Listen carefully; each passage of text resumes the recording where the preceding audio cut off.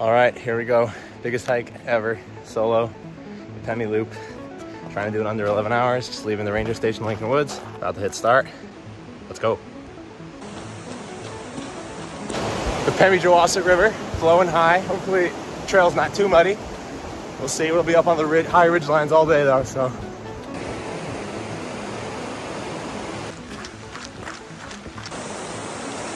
1.5 miles down on the smooth railroad grade from Lincoln Woods. Just turn left towards the Flume Trail. It's gonna take us up to Franconia Ridge. The ascent has begun. 1,000 feet climbed. So far the trail's been smooth as a baby's bottom. I don't know what all these New Hampshire people are talking about. They say the trails are rugged. As compared to New York, Adirondacks, Catskills, this has been nothing so far. I don't want to jinx it though, so let's see what happens.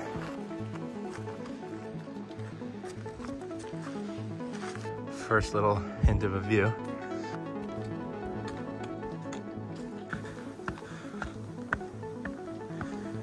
Hour and a half in, climbed 2,500 feet, 4.5 miles. It's been steady, slow, steep progress. It's only getting steeper up to the first summit. I hear the wind howling up there, so hopefully it's not too crazy, but use a little breeze. Oh my. There's the first summit of the day. Wind is pretty intense.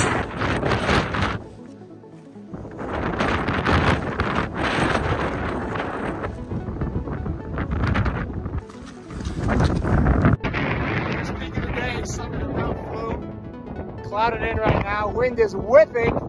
The clouds are supposed to clear later in the day, so hopefully it'll be nice as we continue along the ridge.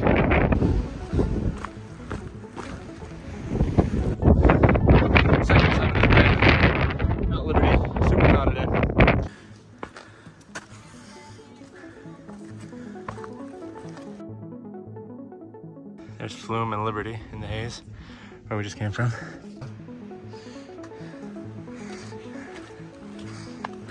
First peek into Franconia Notch just took my breath away. Oh my God.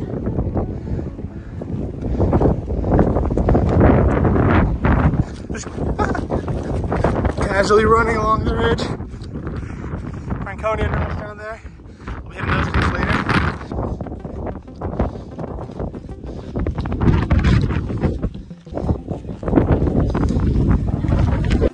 On the scramble up to Mount Lincoln, which is not even the highest point somehow.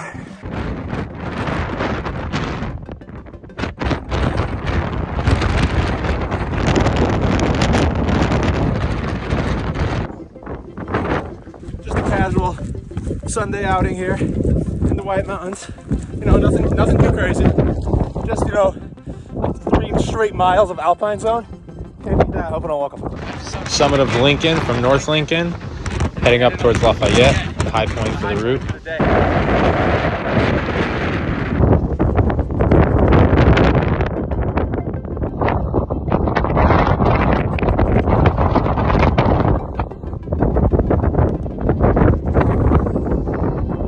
Came off Lafayette, 5250 feet, high point for the day.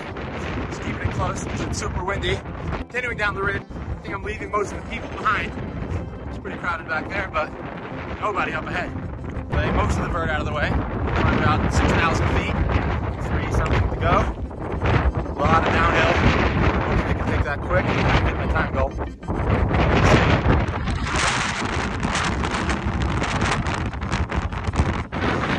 All right, now we're about to drop about 1,200 feet in a mile. Should be fun on the knees. Whoa, very intense up on the ridge line.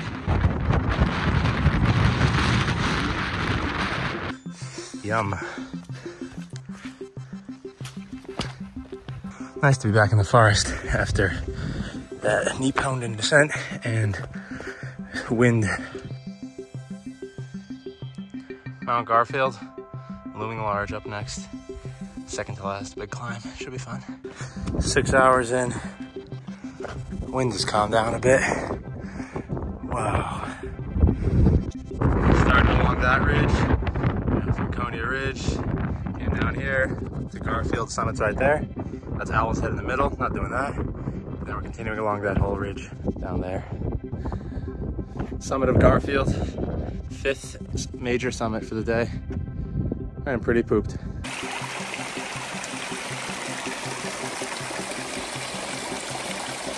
A lovely trail, essentially just a stream.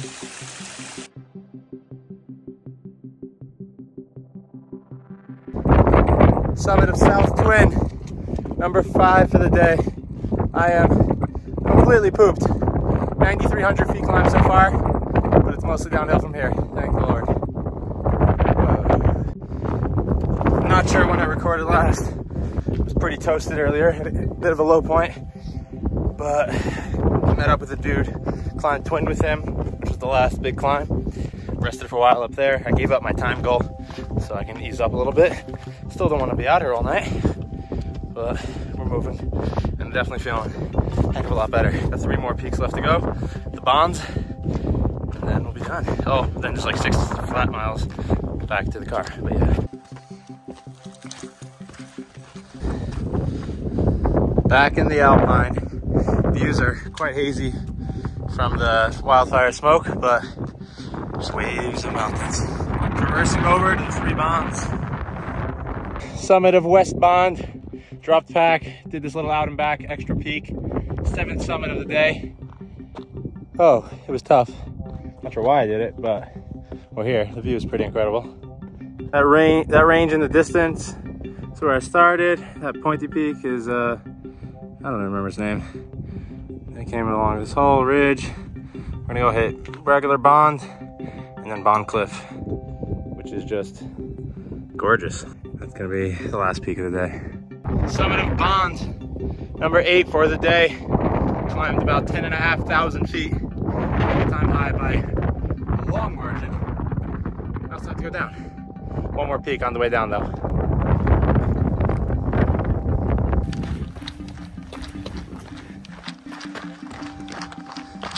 Headed to the last summit of the day, number 9.